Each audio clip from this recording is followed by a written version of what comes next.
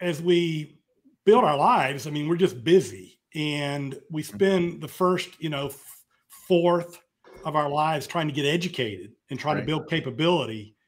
I mean, I've heard people talk about like a football game. So that first quarter, you're building your capability, and then the middle 2 quarters are generally earning and saving quarters, where you build up some financial resources. But what happens again is many people, as they start having success, both worldly success and building portfolios and get titles and career success and beach houses and second home and big cars and big homes, and they educate their children.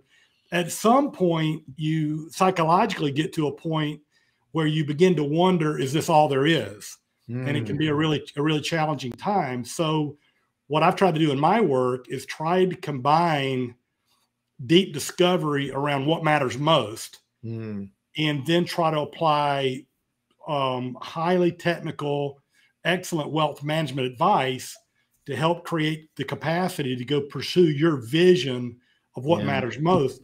But we're hit again with the challenging times because, again, we don't have pension plans like our parents had or our grandparents had. We were concerned about government benefits like Social Security and Medicare and all those kind of things even being around. So there's just a lot of challenges.